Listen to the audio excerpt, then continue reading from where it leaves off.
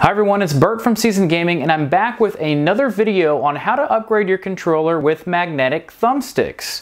Now, this is going to be mainly for a standard Xbox One controller. This goes back to the original version, which is considered a standard Xbox controller. They have kind of upgraded to the Xbox One S controller, which is now more common, which you kind of see out in the wild. And we're also going to be adding magnetic thumbsticks to the PlayStation 4 controller. Now, if you want to jump straight to those sections of the video, we will have some jumping areas too. You can also see it in the description. You can jump straight to there. That'll take you straight to the installation of how to do that for the PlayStation 4 controller and how to do that for the standard Xbox controller. Now, I do want to talk about the way you can buy these little kits. For the PlayStation 4 controller, you can only upgrade the sticks, not the actual D-pad as well. They come in a little bitty bag that looks like this, which just comes with the small stick, the medium-sized stick, and the tall stick. They come in a mix between concave and convex actual sticks, and I will zoom into those when we actually do the installation for the PlayStation 4 controllers. For the Xbox One controller, you're going to be able to upgrade your sticks and the D-pad. Now, the way you're going to do that is you're going to kind of want to emulate what the Xbox One Elite controller gives you. Now, that's going to give you the option to remove and put the sticks back on both of your sticks between 3 different sizes like I just mentioned, and also the D-pad, which is going to be coming with a standard D-pad like this and a kind of round one that I'll show you in just a second. The Xbox controller one comes in a bigger kit that looks like this.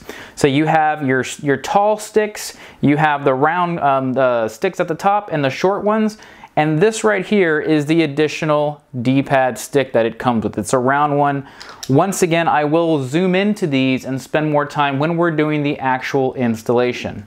Now, there is a caveat here, and it's going to be specifically for the Xbox controller.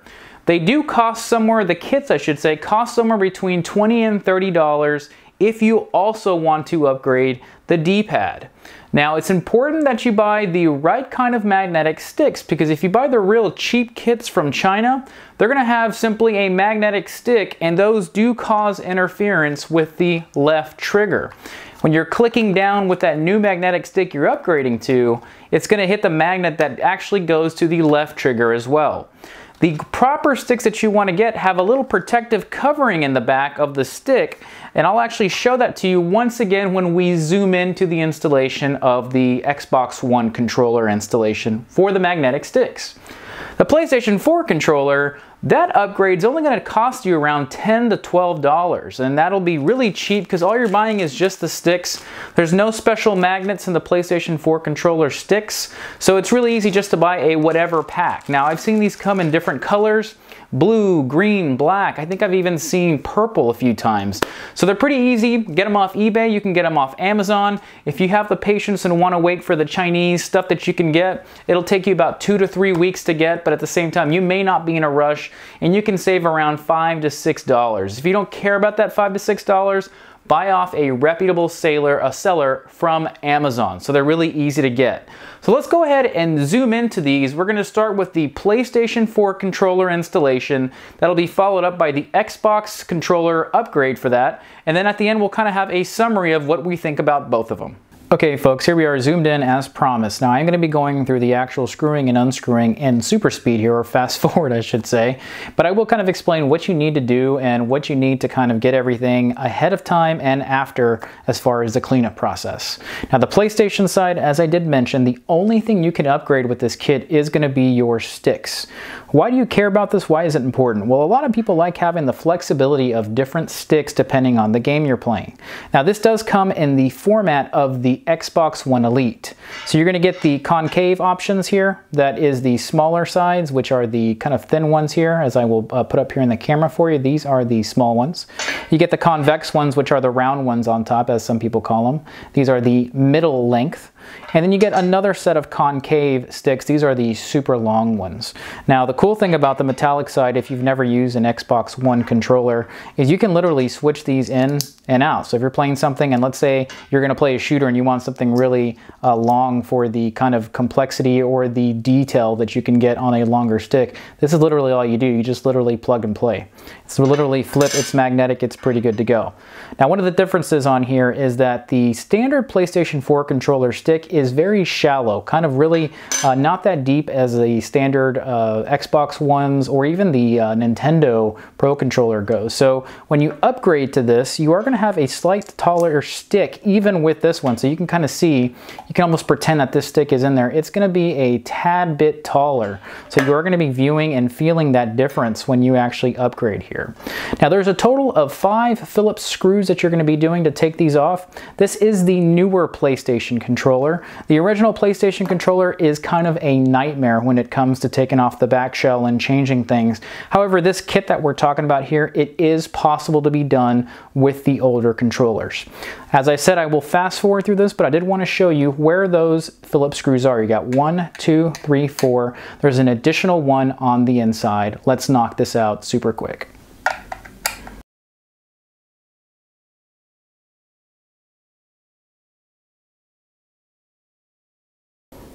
Okay, now there's the unscrewing part. I did want to mention how to take this apart. It's a lot easier on the newer controllers. On the old one, you had to pull these down, pull, and everything kind of came apart. On these, there's a slight pop that you will feel.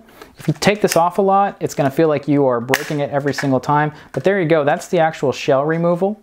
Now, once you take that shell apart, I do suggest undoing this actual plug into the actual motherboard so you can have a lot more room and space to work. So I'm going to take this out of the way.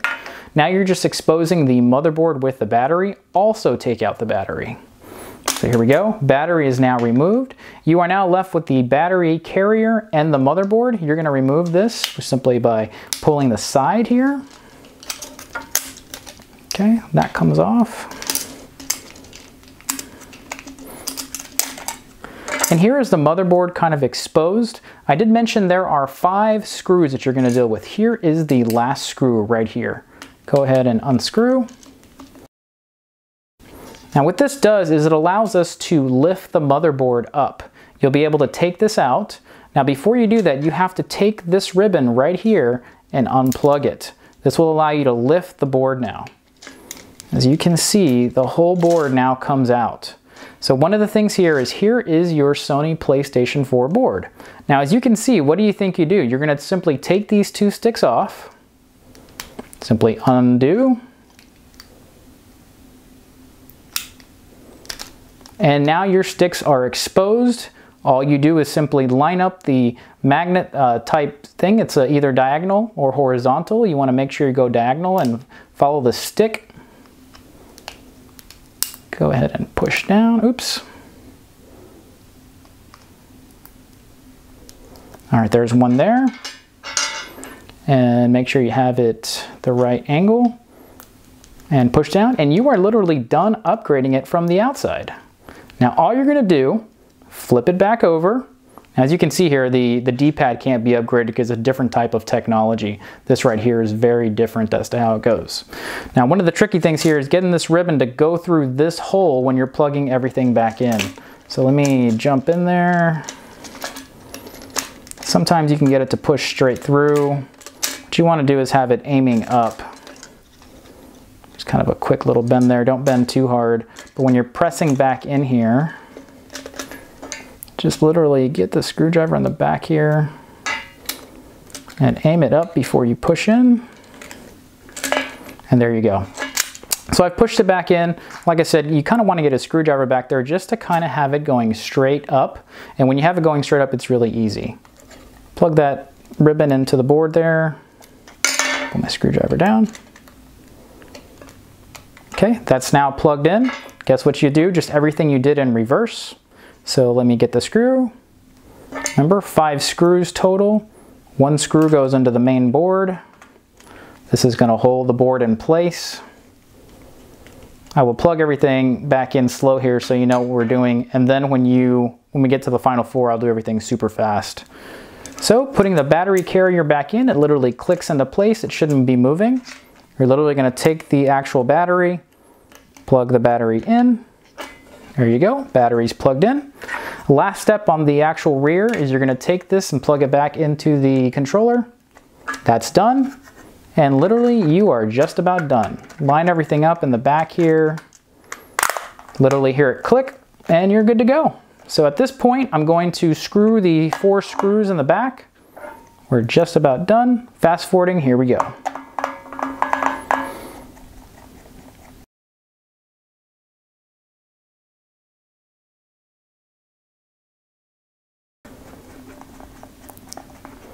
Okay, it's that easy, folks. We have now upgraded the PlayStation controller into having magnetic joysticks. So all you would do now is literally put the joysticks on and your controller is good to go, ready to play whatever game you want in that new joystick. As I did mention, the new joysticks are a little bit taller because the standard PlayStation controller sticks are a tiny bit shorter. Actually, this is a better way to show you here. As you can see here, if you line these up from top to bottom here, you can see that the PlayStation 4 controller is a tiny bit smaller. I would say almost half the length as far as tallness goes when those go in there. So here you go, you can kind of see the different sizes if you want to put it to the max. There it is, kind of looking incredibly offset there, but you can do that if you want. Now the cool thing is anytime you're playing any specific type of game that you want, you've now upgraded your PlayStation 4 controller into having magnetic thumbsticks. In my opinion, a lot grippier on the sides and easier flexibility depending on what game you're playing. Altogether, that took probably less than 5 minutes. If you take out the fast forwarding, it's really easy to do. I believe anybody can do it. Let's move over to the Xbox controller.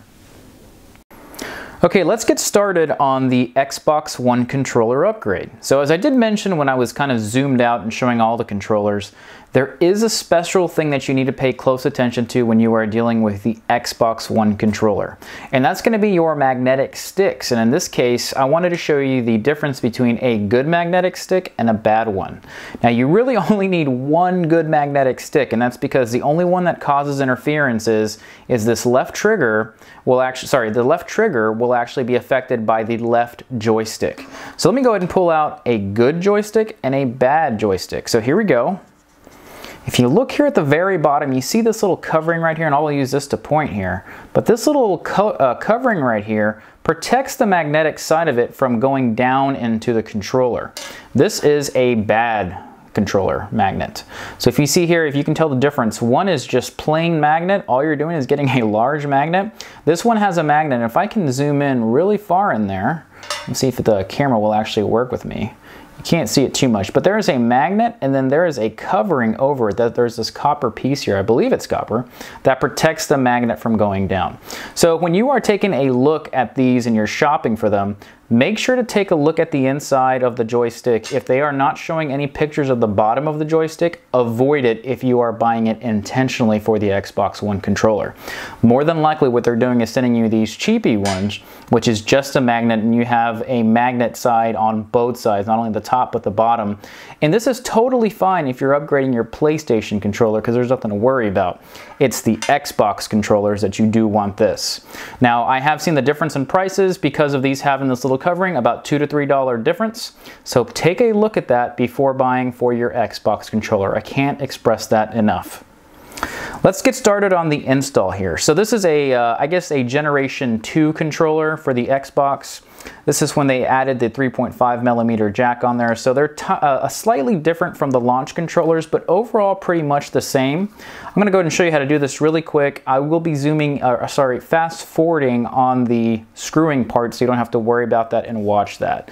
Total of 5 screws you're gonna have to actually deal with. So let's remove this piece here. The kit itself does come with a certain type of screwdriver that you need here. So it is the Xbox one. This is the blue one that has kind of this star pattern at the very bottom. So you can kind of see how these are slightly different from a screwdriver. There's going to be 5 of them. So there's one in the middle. I actually saved that one for last. That is the main one that holds your front faceplate. The ones you need to worry about are back here behind the grips. So one thing that it doesn't come with is these pry tools. You can use this pry tool. It comes with pretty much any kind of controller changing piece that you'll need for an Xbox One. If you have a tiny little maybe flathead screwdriver, you can use it there, but these plastic ones are better because they won't break plastic. The best way that I do this is I grab somewhere in the inside here, and you can kind of see the space that's breaking up there. I pull this apart here at the top. Now this is something that is kind of a pain. This is the worst part of doing this on an Xbox controller. And then I pull. as you can see here, that you have to kind of pull with some force. If you have a brand new controller, it's even a harder piece. So this is the only part that's kind of a pain with the Xbox controller. Once again, start at the top, make some space there, pop that, and then you're simply going to pull. As you can see there, yeah, it makes a huge pop and they'll go flying all over the place, but no big deal. Let's get these unscrewed. So we have 1 screw, 2 screws, 3, 4, and 5 once again. I'll be fast forwarding here, hang on.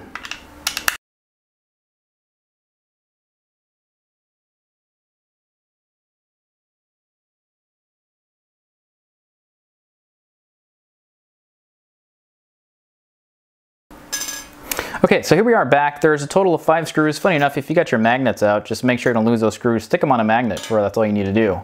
Once you get those 5 out, this front faceplate comes off. It's literally that easy.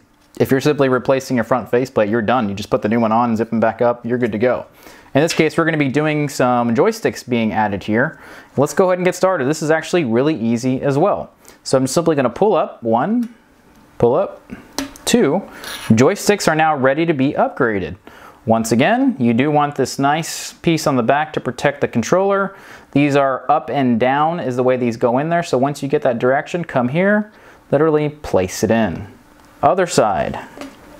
Pull these out of the nice little pack. Make sure this one doesn't really matter, but you know, if you have it, great. There's nothing magnetic behind that stick that you need to worry about. 2 sticks are ready to go. Last step is getting that upgraded D-pad in there. What I like to do is use my pry tool, come in this corner, simply come to the side, follow this down, pull back. Pops that side. If you can go on the other side here, pop that. That's literally ready to go. There's your door to the D-pad. That's how easy it is. You literally pull this out, you're good to go. New piece you're going to be adding in there is the magnetic one. And the only difference between these 2 D-pads is this one has magnets in it. So once again, kind of easy, kind of silly the differences here. But once again, you're going to let it guide itself in there. Now there is a difference in this D-pad. If I show you here, the little pegs at the bottom are all different sizes with the exception of the left and right one. Top one's got the longest one, bottom has the shortest one, and the two from left to right are kind of middle size there. There is guides in here that will guide you straight in. So there's a guide here, here, here. There's no guide here at the bottom. So as you put this back in, you can kind of see the way it should be. The one that doesn't have anything will be at the bottom. Your tall peg at the bottom and the 2 left and right are the same will be left and right. Really easy there. Now all you need to do is put everything back in the same order that you had it. So the 2 tops here with the 2 little teeth that you're going to plug them into will be at the top. You're going to let those grab. Make sure you don't lose your step here, or your place. And those grab here and you literally pop the bottom in. You're now good to go. Make sure that's tight enough. Mess around with your joystick really quick. Make sure everything's good to go. You're literally done with this upgrade. All you need to do is put it back together. Here we go. I'm going to literally put this back on. If you want, you can go ahead and try to put your D-pad in already. Let's do that here. Let me grab this D-pad and literally put it on. It should be magnetic. You know, test it out. Make sure it feels good. Make sure it's nice and tight. If it's not nice and tight, what you'll need to do more than likely is kind of strengthen this metal piece here by pushing the teeth down so it holds the D-pad piece in there. At this point, you can put the face shield on, the face plate as we like to call it, and you can start testing your joysticks out. So simply put the joysticks on there and feel it around, you know, move it around, make sure everything clicks, your D-pad feels good, everything is good to go there. Now if you feel good about everything, just you want to take these off because you're going to be screwing things and don't want that in the way. Literally flip it over and start your screwing process. Once again, I will fast forward this and you can kind of see everything put together. So here we go.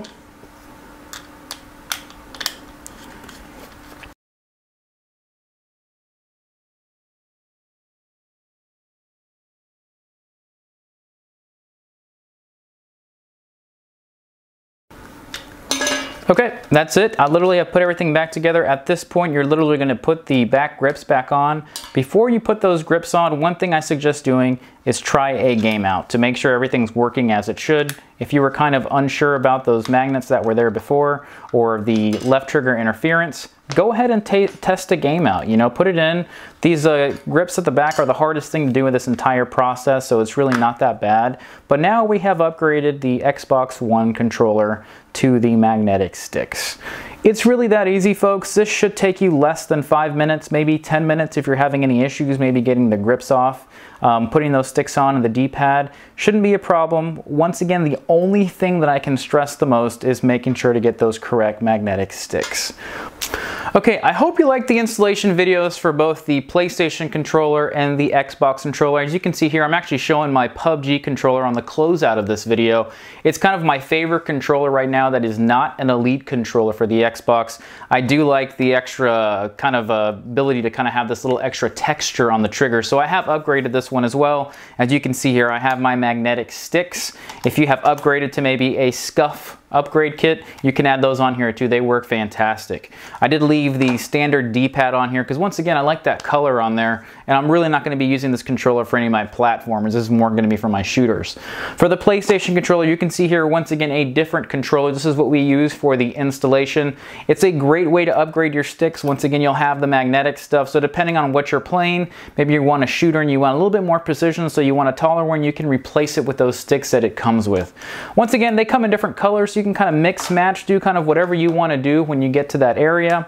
If you have any questions, please make sure to leave them in the comments section below. I can't stress enough how important it is to take a look at what you're buying for the Xbox controller when it comes to magnetic sticks. If you get those wrong sticks, you're going to be playing a game and that left trigger interference is going to drive you nuts. A good game to try that out on, again, is any of your Call of Duty games or anything that you have to click down to run. So test that out when you're putting that together, and if you got the right stick, you'll have no problems. If you got the wrong stick, you're going to have a lot of problems, and you might want to go back to just using the plain old plastic sticks. Anyways, once again, let us know what you think. Hopefully you found this useful. Make sure to like and subscribe. Thanks for watching.